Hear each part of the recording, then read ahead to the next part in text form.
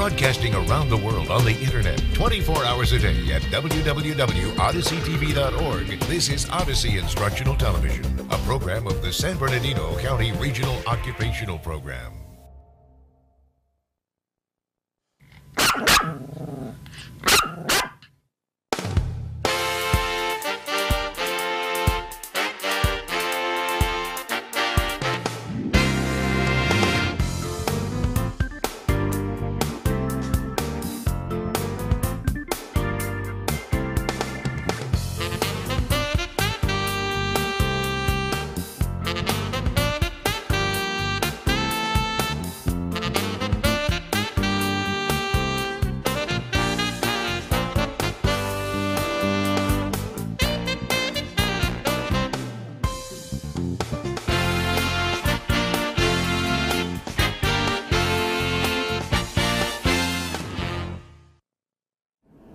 Well, hey, everybody. Jim Hall, you ought to know, and we're coming from high up in the San Bernardino Mountains. We're in Big Bear, California, Big Bear Lake to be exact. And take a look here. It says it right there, Caden. Big Bear Choppers. Do you see that on there? One of your favorite rides, or it will be after today's show. Caden along with us on this show. And Big Bear Choppers is where we are. We're going to find out about entrepreneurship. Kevin and Mona, and the story of Big Bear Choppers. Yes, you may have heard about Big Bear Choppers winning some big awards. They're going to talk about that too. We're going to see some of the custom designed bikes, all from the mind of Kevin, and how to run a business, all from the mind of Mona. Kevin and Mona will be with us on this show from Big Bear Lake, California. You ready to do some fishing? Yeah? You ready to do some chopper riding? You want to see the motorcycles? We're going to have a good time, everybody, on this show from Big Bear Lake, California. Big Bear Choppers coming up next, simply because. You ready, Caden? You ought to know. Stay with us. We'll be right back.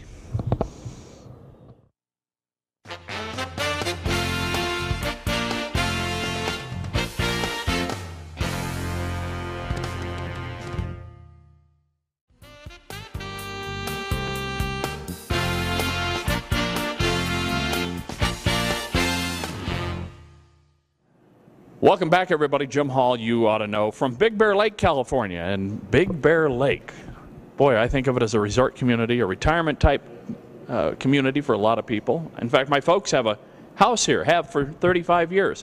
But some newcomers up here, well, recent newcomers in the past 11, 12 years or so. Introduce yourself, Kevin. Oh, Kevin Alsop. And Mona. Mona Alsop. That means you're related. So let's get right to that, right? You are related. Yeah, we help pay each other's bills. All right. And Mona, I understand, I got a little background on you. I understand before this, we're going to talk about this, but you were an animal lover. Yes, I was a veterinary technician for about 15 years before we moved up here. It's what I've done since I was 16. Worked at animal hospitals, worked at humane societies, and moved up here and was happy to land a job at the one, I think there's 2 animal hospitals up here. So landed a job at one of them, and that kind of pretty much brought us to Big Bear. Well, what did bring you to Big Bear, Kevin? What was the starting point to get you here? Well, I think that the truth of the matter is that Mona said, I'm moving to Big Bear, are you coming? And I said, well, I think so. Mona, though, is I'm getting a deal here already, and I don't know that much about you yet, but we'll know a little bit more after this show. You must run the business, so to speak. Well, we both actually have 2 completely different parts of the business. Yep. Kevin's a designer. Kevin does the motorcycles. I handle the business end. And our jobs have changed over the years. I mean, starting from when he and I did everything from the beginning, and then branching out and getting employees to do the jobs that we used to do. So well, that's a good point, because when you first came to this, you guys you weren't always in this beautiful building or this location. Where'd you start out? Oh, well, you know, somebody just sent us a check. We didn't know who it was, and we just started, so. Yeah, no, you were in another location doing what? You actually were repairing jet skis or anything, right? Yeah, exactly, Jim. I mean, we started from the ground, and I was just doing repairs, and then Mona came and joined me, and then we both started just, Mona was working in the office, and I was doing all the repairs and working on motorcycles and rebuilding engines and making happy customers, and we just grew from that. So it's been one step at a time. What has that growing process been like in this type of a business? To build your own business, first off? about? Well, to build our own business, we never planned. The interesting thing is we never planned to create this company. We moved up here. I was happy that he got some oil changes in. I said, as long as you can pay the bills in your little shop, I'll work at the animal hospital and we'll make this work. Well, it got to the point where he had more than oil changes to do. And I said, well, I can go over there and start answering the phones and doing, some work. So we started working together. And at that time, our daughter was born. So that was 9 years ago. And I, took the opportunity to stay home or stay at work, to bring her into work and to make it work, just with the two of us. Okay, so, you can pay the rent, I'll do this, we'll do this, and just try to make it work out, just to start something small to keep us living up here. And it just started rolling and turning into a bigger opportunity, and we saw the opportunity and just, went for it. Where was the first location that you actually had a business set up here in Big Bear? Well, actually, I'd started behind the Kawasaki shop, and the old man that used to own it at the time said, hey, I went in there for a job, applied for a job, and he said, I tell you what, there's a little shed I have in the back. If you can do some repairs out of there, give me 20% of the money that you make. He says, you can have that shed and do your work. And he said, but I'm not going to pay you an hourly rate, so if you get work, great. If you don't, you don't. So I'm like, okay, so I gave it a shot, and I was there 5 months, saved up some money, and moved into my first shop over in Big Bear City on Greenway and the Boulevard, and that was a massive shop. That was 600 square feet. And we used to wheel the bikes in round the back and to get them into the building, and I was there for 2.5 years, and we just progressed. Well, we're going to see some of that progression here in the next segment. We're going to see some fabrication, and that brings up a whole other point, that whole mindset. Where did you come up with all these different things that you do? Well, it's a process of evolution, and you get an idea and then you try it and it works, and you move on to the next idea and that works, and you just keep progressing, and it's evolution. Mona, from the business side of it, again, when you talk about this location where we're at here, fantastic facility. What's it been like getting to this point, and when did you get into this big building you're in now? We've been in this building for 2 years now, and the exciting part was that we were able to purchase some land after we've saved all of our money from over there. And when we first started out, I wanted basically for us to buy a house. Well, we kept putting our money back into the business. We're renting a small little 800 square foot house, but we're putting all of our money back in here. So it was exciting to watch this being built, because this was pretty much our dream home for our company, but in turn, it gave us back what we wanted, which is to own a home here in Big Bear Lake. Well, and you've certainly grown that. Is it like any business, you continue to have ups and downs and struggles, but what is that like, that growing process? It's hard. The growing process is very hard. It's a struggle because we didn't really know what we're doing. I mean, I went to veterinary school.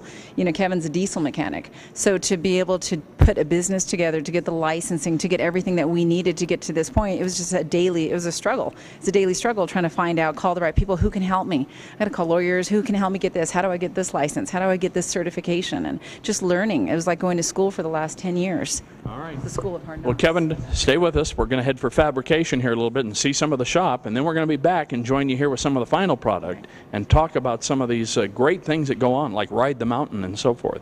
We're in Big Bear Lake, California, everybody. Big Bear Lake is where we're at. If you don't know where it is, it's in the San Bernardino Mountains, and we're at Big Bear Choppers, simply because, like with every show, you ought to know. Stay with us. We'll be right back.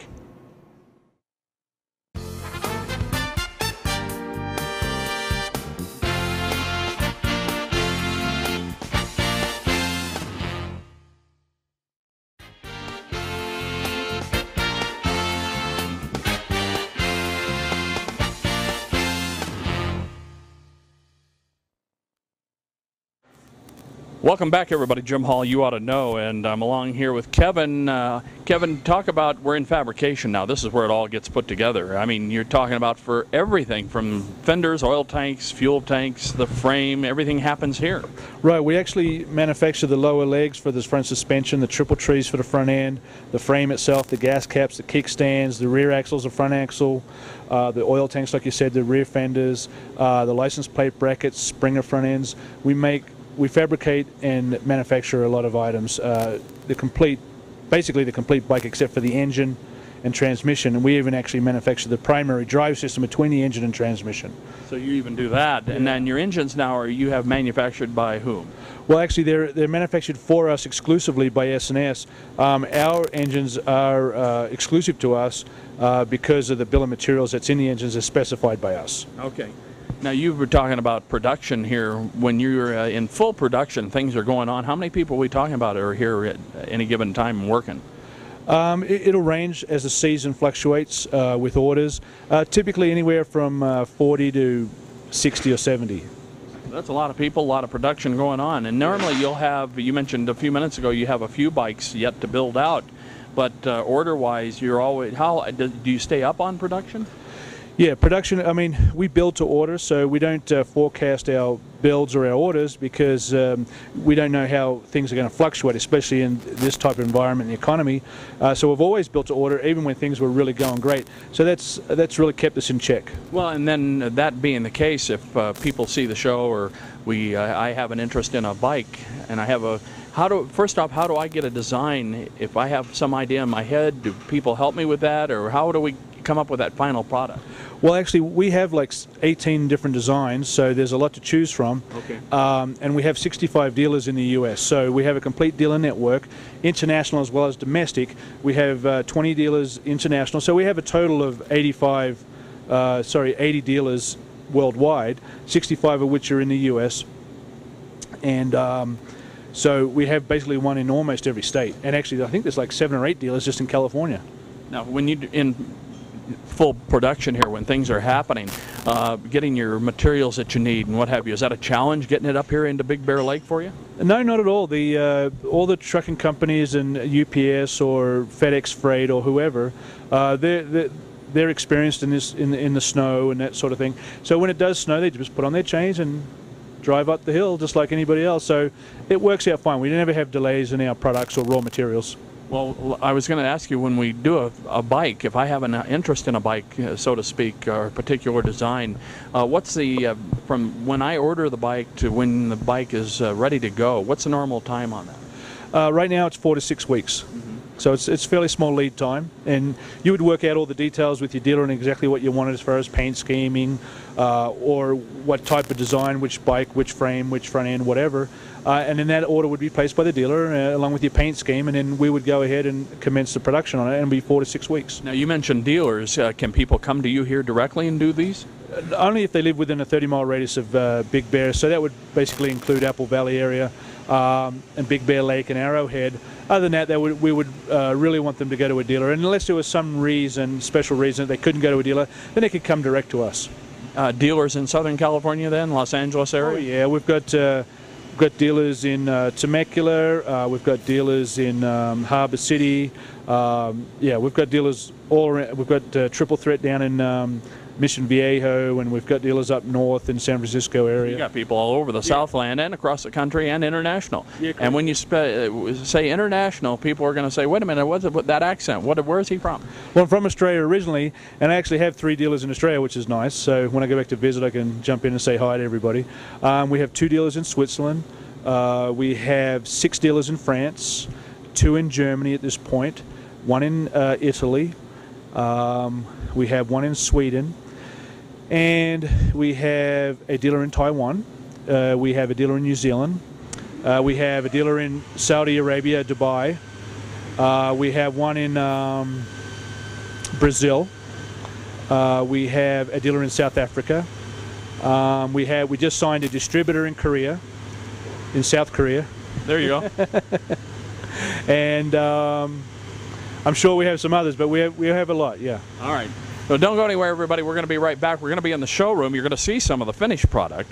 And Mona's going to rejoin us out there, and we're going to talk about things like Athenia. We're going to talk about Athenia and Ride the Mountain. We're going to find out about that. And a little bit more. Biker Build-Off. We're going to find out about that, too. So don't go anywhere, everybody, simply because you ought to know. We'll be right back. I was talking about earlier that is the 100 Smooth that we have an exclusive on with S&S that we helped develop with them. They're engine experts, and that's the way we like it. Of course, the engine is built to our specifications for our vehicles, and that's why we feel that we have engineered a complete vehicle. We just haven't engineered a frame and then not worried about what the engine's doing. We engineered the engine along with the frame and the fenders and the tanks to the conditions and what's happening with this vehicle and what it's being used for, along with the transmission with Burt Baker. Of course, our transmissions are exclusively Burt Baker transmissions, and we're actually developing our own primary drive, which is important. My goal is, again, to have a vehicle every bit as good as any other major manufacturer out there. It's very important to me. Once you get on them and ride them, the smoothness of the bikes is absolutely unbelievable. You can tell when you get on them that they're not going to rattle apart. They're not, you know, they're just a good solid bike, and they're designed really well. We manufacture all of our own stuff. They're designed here. We have patents on them. They get jigged up here and welded here and then put together. And we get to have more control over the quality of the bikes and the design because we do everything here in-house, which is awesome. I spend a lot of time here talking to our the final customer, the retail customer that's out there, and they are the happiest group of customers in our whole industry, bar none. And that's because of the quality of the bikes, the design of the bikes. You know, there's only a couple reasons why people even buy these bikes. They are, you know, hot rods. You're buying them to have fun, make new friends, get attention, you know, all those reasons.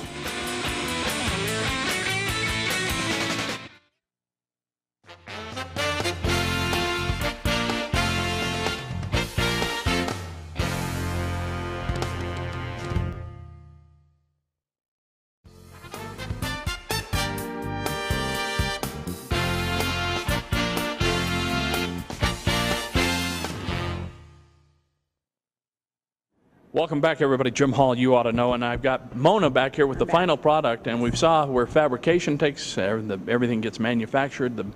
And look at this.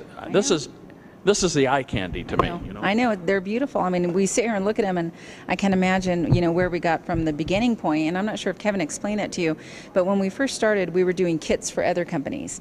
We were just selling motorcycle kits that other companies created, custom chrome, things like that. And that's where we got the idea to start putting our own kits together. And we knew that people wanted a higher quality product than we were selling. And so that's how we got into the kit market. And after that, we got into the complete motorcycle market. Well, then, good question. Is the kit still available? The kit is still available. And I think now with the economy going down, our kits are becoming more popular again. You can build your own bike. You can build one of these on your own, in your own garage. And it's one of the things that kind of put us on the map, build your own bike kit.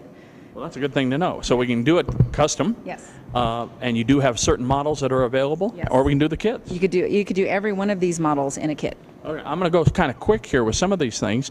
Let's talk about Ride the Mountain. Yes. Huge event. Yes, and this year was our 7th annual event, which was so exciting because every year, it first started out as a customer appreciation party, and it's just grown into a bike show. And every year we do try to show our appreciation for our own customers. We give them VIP passes and make sure when they're out here they're taken care of. And we have a bike show specifically for the customers so that they were able to show the bikes that they built. And we actually have a couple of bikes that were production bikes that the customers have spruced up and entered in the contest. So whatever they got, we welcome them and basically just support them every year with our show. Well, and then there was a big trophy for Biker Build-Off. Yes. That's here in the showroom. Yes. Talk about that. Well, we won the Biker Build-Off in '06, and that was pretty exciting for us because we had been watching Biker Build-Off. I think it was on for maybe 3 years before we actually got on, and I think we were one of the last episodes that they shot, and so it was well done. It was done a lot better than the first ones that the Discovery Channel had done. They were a little bit raw, and towards the end we had a lot of really good filming, a lot of good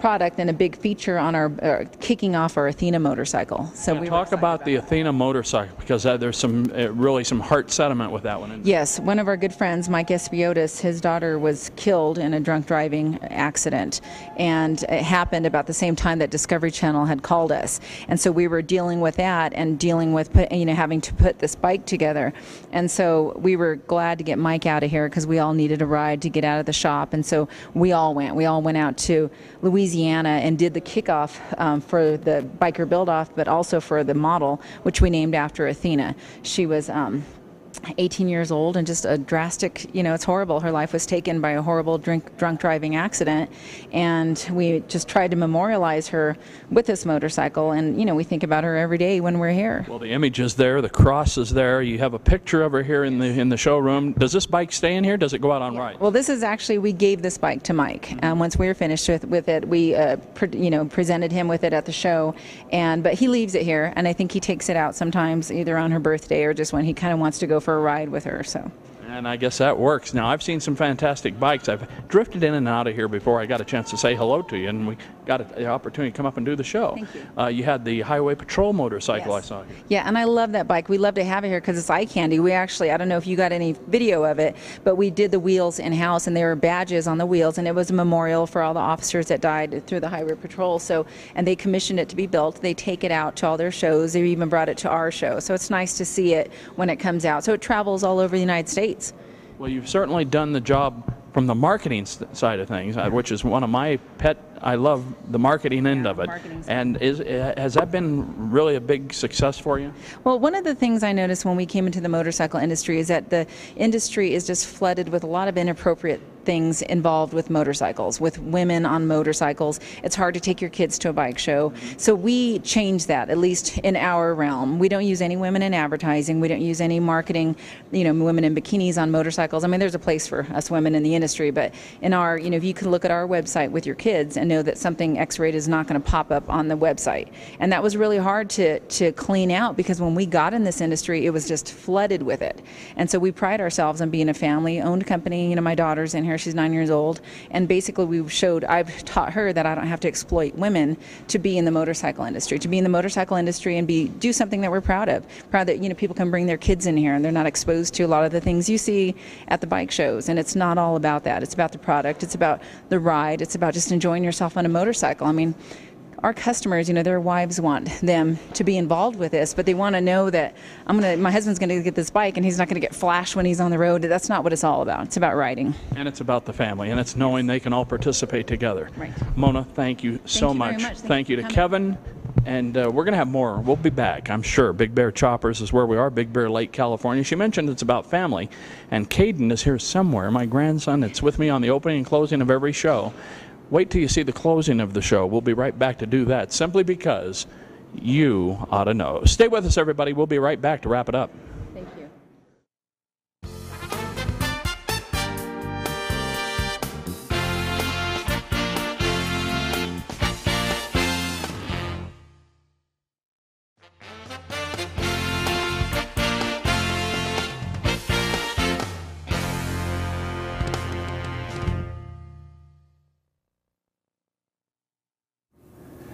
Well, that's going to put the wraps on another show, and Caden back here with me as we wrap this one up from Big Bear Lake, California. Big Bear Choppers is where we are. Special thanks to Kevin and Mona.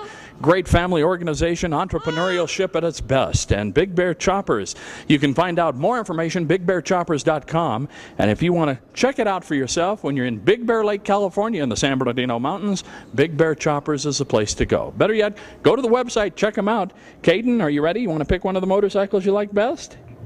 Okay, we're going to do it simply because, like with every show, everybody, you ought to know. See you next time.